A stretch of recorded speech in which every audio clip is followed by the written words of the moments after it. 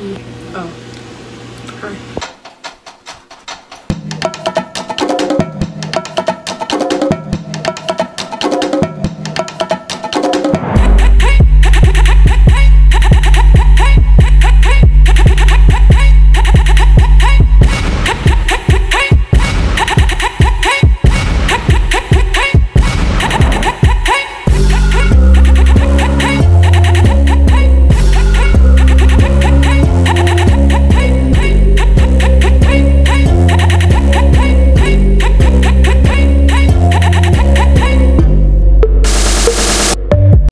What is up to my gang? What is up to my squad? Welcome back to KiKiKooK, guys. Today we're gonna be making fresh pasta from scratch, and yeah, so we're back with another video. Back with another banger. Yeah. This is what it looks like so far. We just started. This is the beginning process. So we have some water on the side, and that's if our pasta dough gets a little dry. We may need to add a little bit more. We have some more flour off to the side as well if our dough gets a little bit too wet.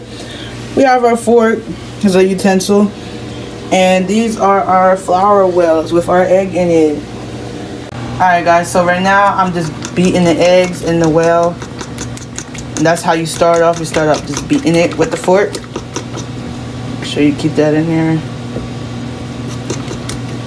Eventually what's going to happen is it's going to turn into a big blob of mess, basically.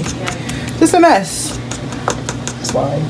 So I'm literally just slowly adding flour to my egg mixture from the sides. Once I feel like it's incorporated, add some more. I want to try my best to keep the well together, but it's going to eventually break. That is fine.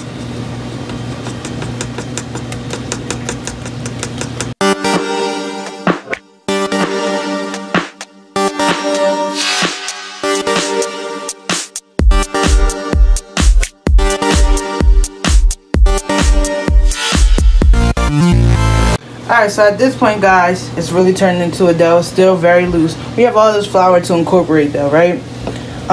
This is when you're going to start using your hand and the fork, because at this point it's too sturdy for you to keep using your fork by itself. As you're making the pasta, right, you don't use all the flour, and that's what it's looking like right here. So like I said, my family likes to eat a lot, so I'll probably use that for some more pasta later.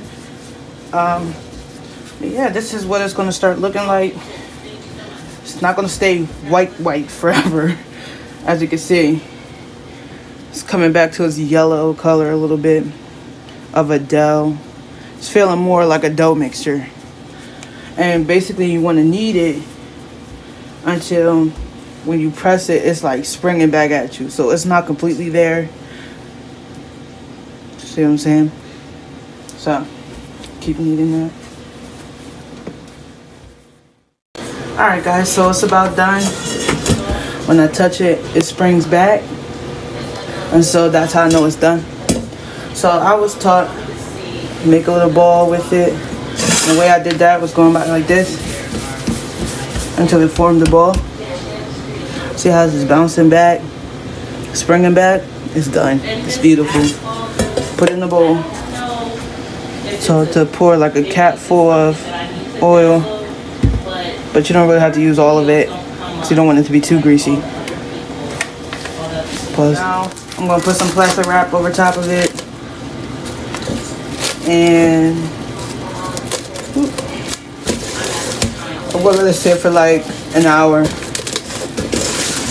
and I'll do that with the rest of all my batches for my family. And I'll get back to y'all when it's time to start forming the pasta. Alright guys, we're back. The dough has rested for an hour.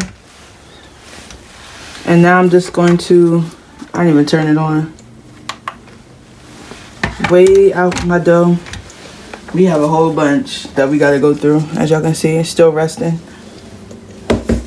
So we'll weigh it. Alright, so I keep flour down whenever I'm dealing with the dough. And now I'm gonna flatten it out. Flatten it out. This is half of one.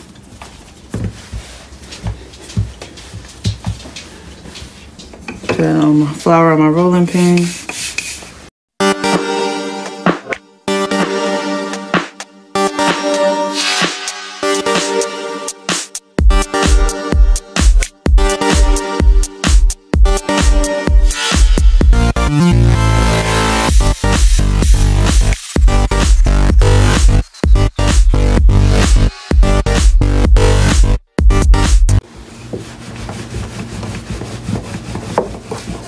You want to tell me what's happening right now? I'm making small little raviolis, y'all, homemade, because I don't got no machine or no templates for raviolis.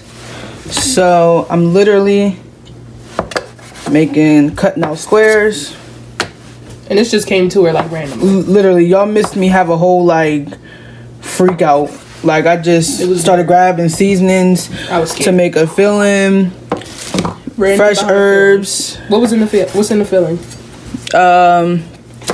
Parsley, garlic, salt, pepper, cream cheese, and a mixture of shredded cheeses like cheddar, Parmesan, mozzarella, and it tastes so good. Oh my gosh!